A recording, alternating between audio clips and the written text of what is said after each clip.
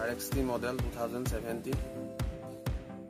मैंने इसे 17 नवंबर में परचेस किया था। अभी तक मैंने इसे सिर्फ 360 किलोमीटर ही चलाया है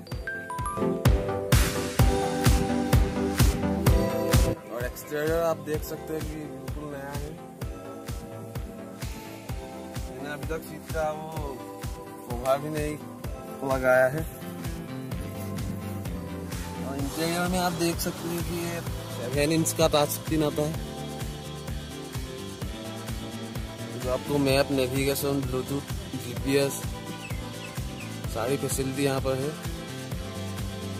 तो इसका मीटर बिल्कुल डिजिटल है, मैं आपको दिखाता हूँ।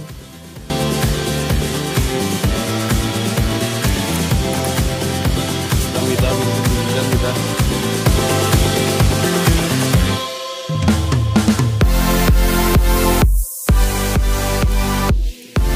और ये इसका एसी का फैन है और कमाल का एसी है।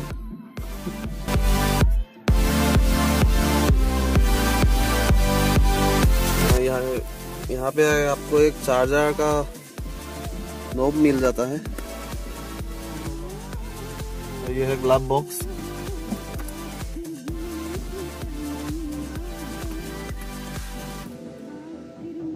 यहाँ पर एक लाइट दिया है और यहाँ पर एक स्पीकर है, आपको ब्लूटूथ में कनेक्शन करके यहाँ पर बात कर सकते हैं फोन के साथ। मैंने अभी इसको 359 किलोमीटर ही चलाया है और इसका नेविगेशन सिस्टम है, ये मैप है।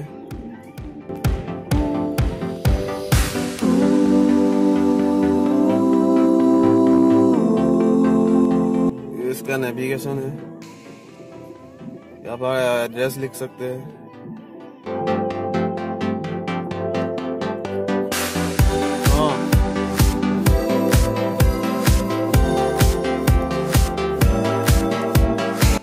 और ये इसका की है, ये आपको रिमोट की मिलता है एक।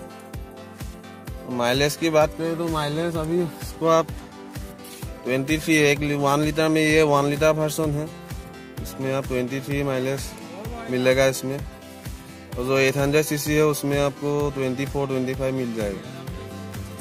इसमें एक एयर बैग भी है यहाँ पर। बूट स्पेस देखे तो काफी बड़ा है इसका बूट स्पेस, 300 लीटर का बूट स्पेस आता है।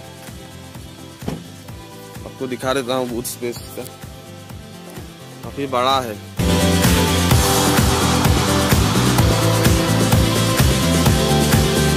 और इस सेगमेंट में आपको इससे ज्यादा बूट स्पेस किसी और गाड़ी में नहीं मिलेगा। उसका ग्राउंड क्लियरेंस की बात करें तो 180 का ग्राउंड क्लियरेंस इसमें देता है रेनॉल्ट में।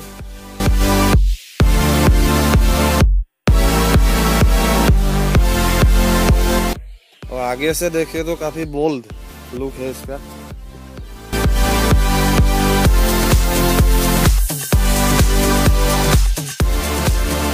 नीचे 2 फॉग लैंप्स मिल जाते हैं, तो भी अच्छा है विजिबिलिटी के लिए।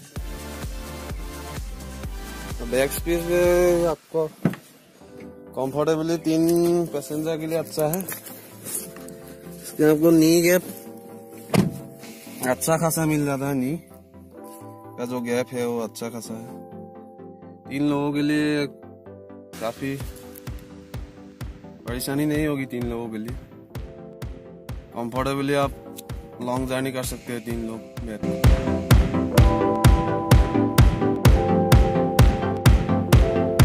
कोई वीडियो अच्छा लगे तो लाइक जरूर कीजिएगा और सब्सक्राइब करना मत भूलिएगा। Okay friends, thank you, bye.